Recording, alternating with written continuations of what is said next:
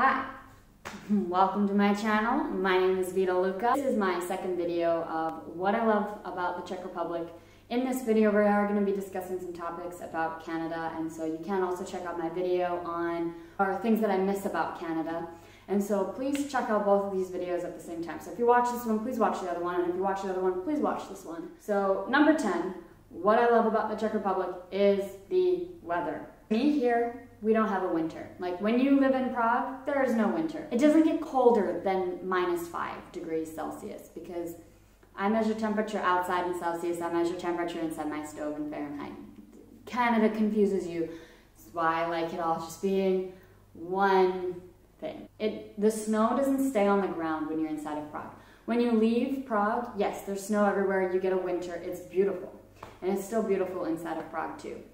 But to me, it's not really a winter when you live in Prague, it's more like a fall to spring.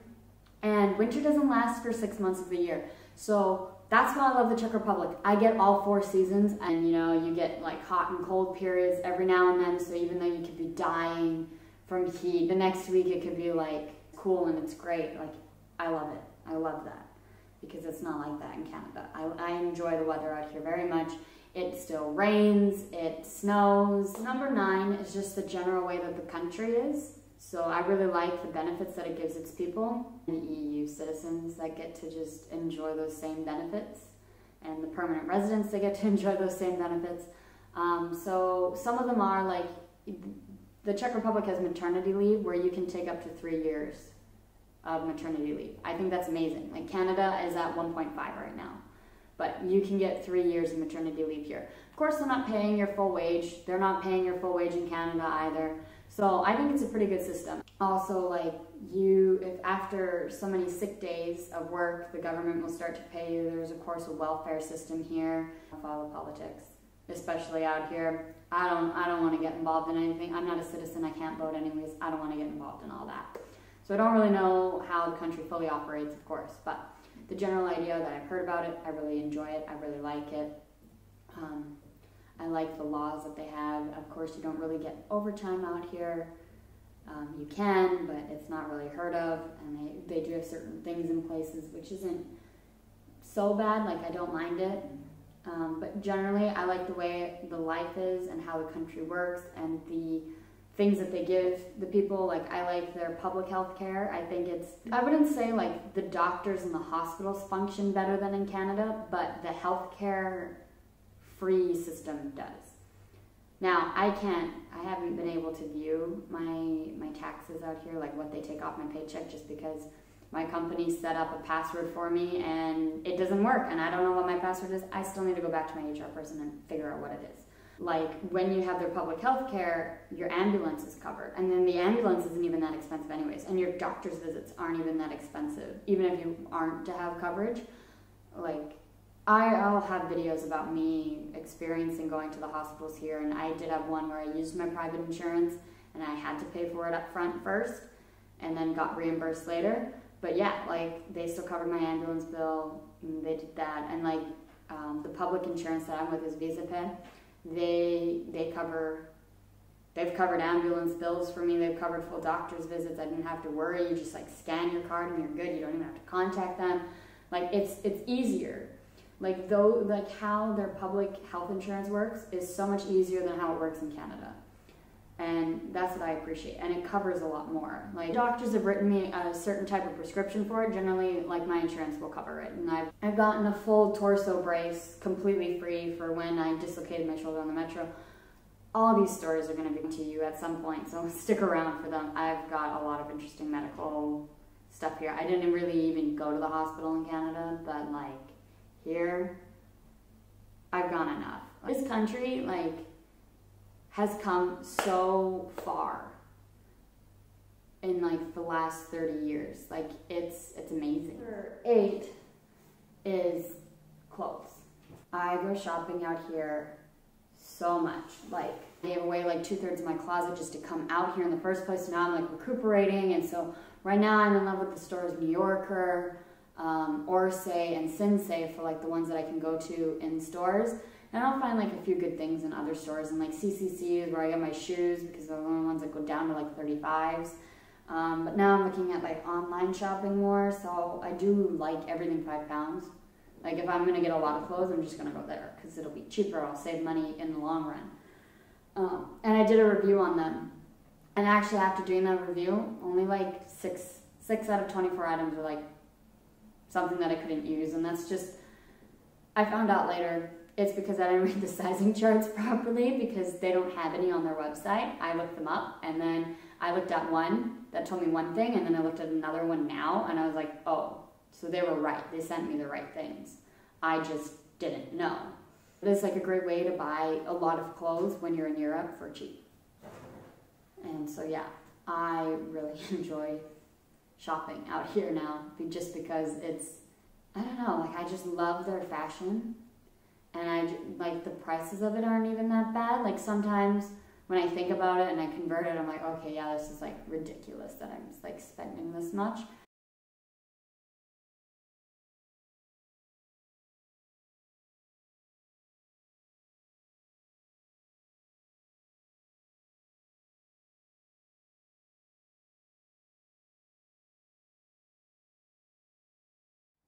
So number 6, the reason why I love Prague, and specifically for this, is that I love the architecture and the history of Prague.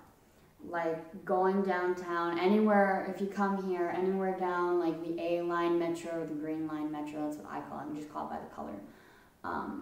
But like all of the touristy places, like they're just all so beautiful. I love how they preserved their history and like the old architecture of the buildings. Like it's all just so amazing. And like Catholic churches are just beautiful, and the castle is like, it looks like a castle only because of a church inside of it. Like it's just amazing. Like I love it so much. I love how they preserved them.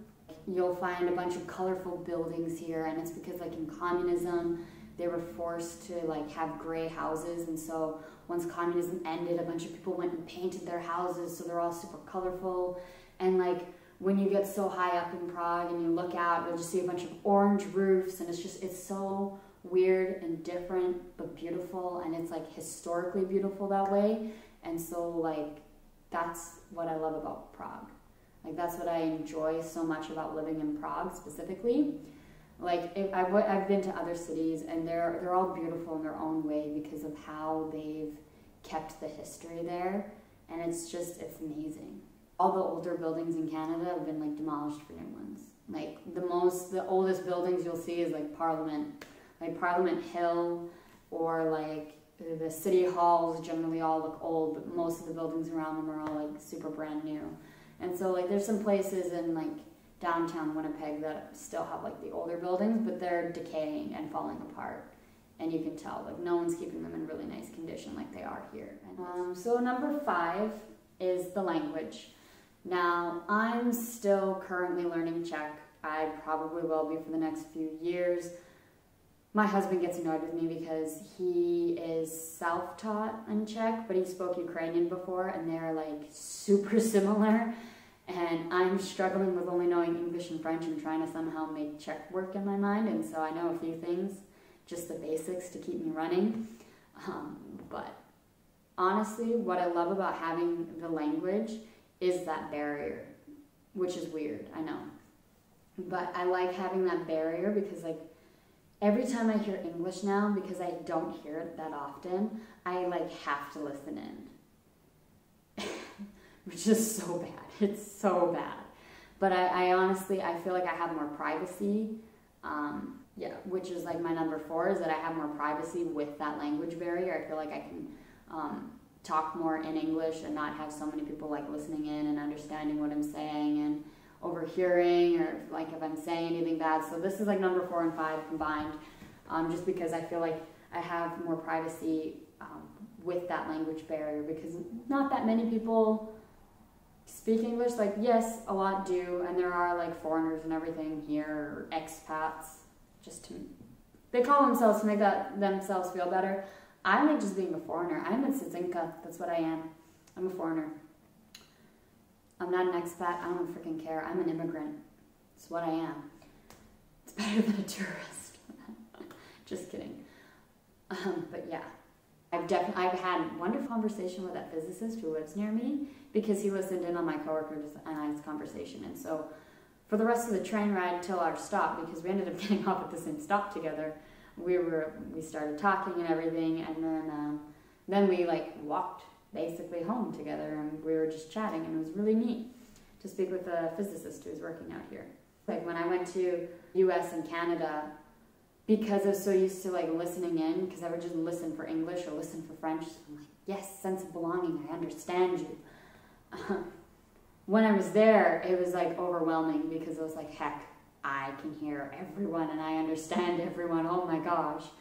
And then I never felt like we had privacy anymore, because I'm like, if I can understand everyone, then everyone can understand me. I missed it. When I went to the US and Canada, I missed it. And like, I love doing certain things in Czech. Like, I like singing in Czech, though I don't know what I'm singing. I can read, I just don't know what I'm reading. But I like singing in Czech, I like reading in Czech, and to the point where like singing in English is kind of boring. And yeah, it's surprising. Like, I don't speak it, but yet I can sing it. It's just because it's just sounds. Like, their whole alphabet system is phonetic. So you just sound it out and you're saying it. And so I also like to make jokes about foreigners speaking Czech. And so number 3 is that the Czech Republic has clean water. Almost everywhere. I would say everywhere. I don't know. Out here, people are always telling me about how their water is so clean. And like, I know in Canada, like, people will say that the water is clean. It's not. It's not at all. I come from Winnipeg. Winnipeg means muddy waters. Like, the indigenous people knew that the water was dirty before anyone settled there, and they called it muddy waters. Yeah, we import our water to Winnipeg, and then even then, we've had so many E. coli breakouts and like so many boil water advisories, and just generally, like, no one would tell you that road work is happening. So you would go to, like, you'd put in a load of laundry and you'd go to wash your hands and you realize your water's brown, you turn on your shower, your water's brown, and you're like, great, washing my clothes in this, which is safe. It's just disgusting to think about that you're washing your clothes in dirty water.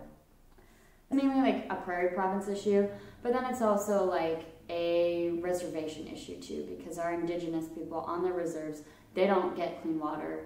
They're always on boil water advisories, and I don't think they're ever going to get clean water, and it's like a huge government issue that they don't want to go and resolve, and they don't want to fix, even though they owe it to the indigenous to fix it, but they won't.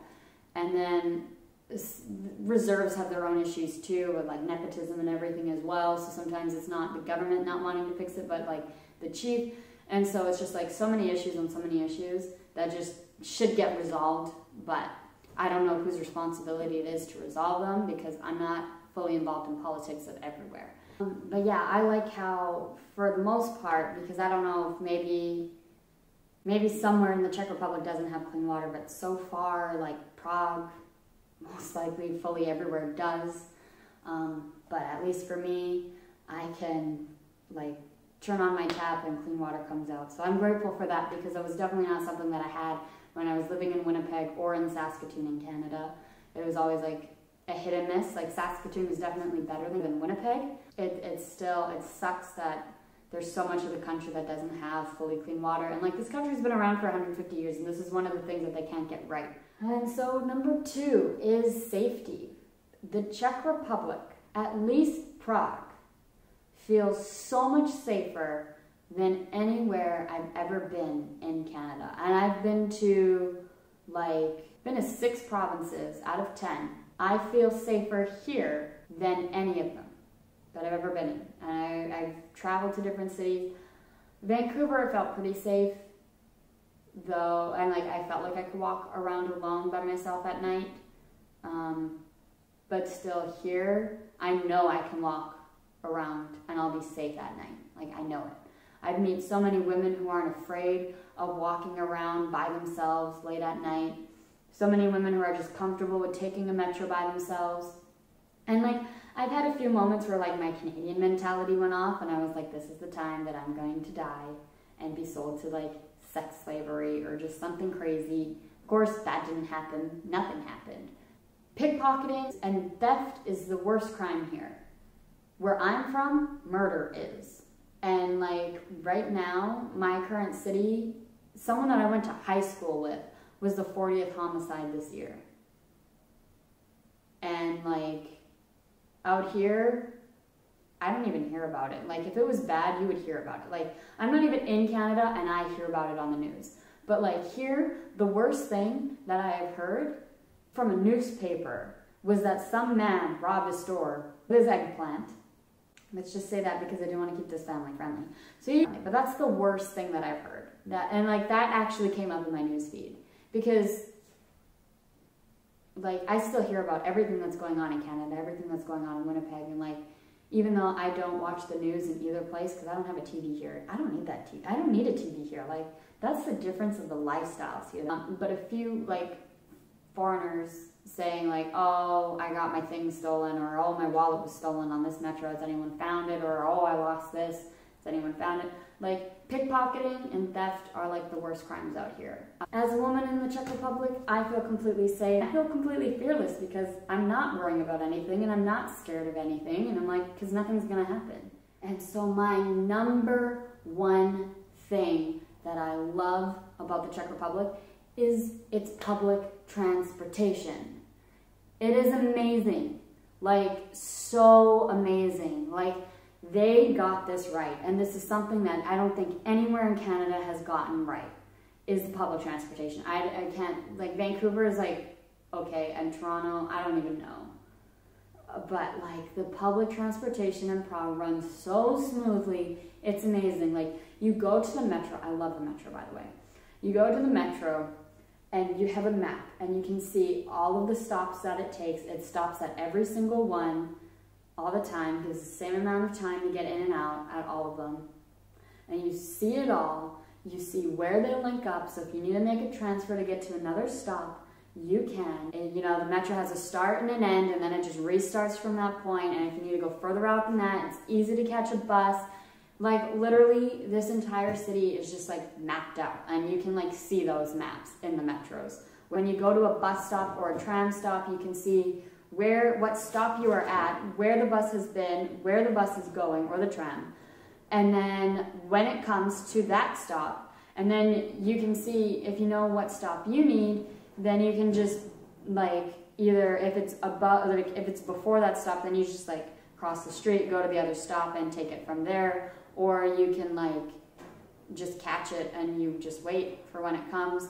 And then like it's just amazing because in Canada, at least Winnipeg and Saskatoon, Hamilton, you get to a bus stop, you don't know when the bus is coming, you don't know what bus really goes there, there's like nothing for it.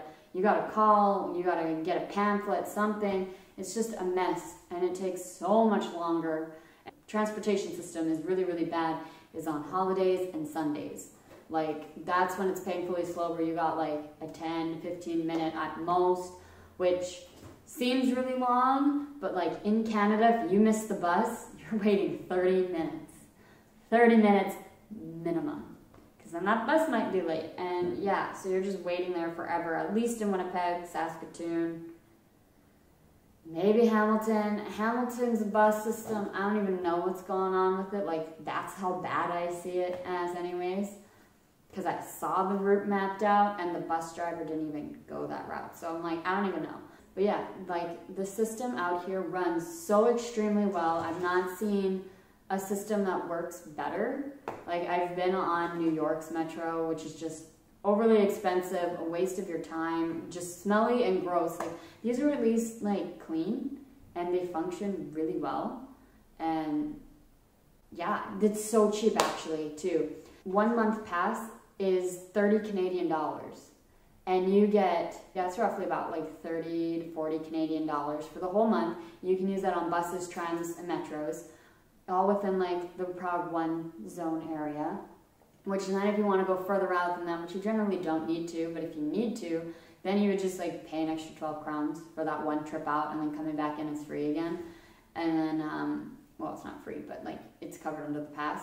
And then if you get the year pass, it's 10 crowns a day, which is like 50 to 75 cents a day to ride metro buses or trams as much as you want. Thank you for watching. Continue watching my other videos. I got a lot more content coming out, and have yourselves a great day.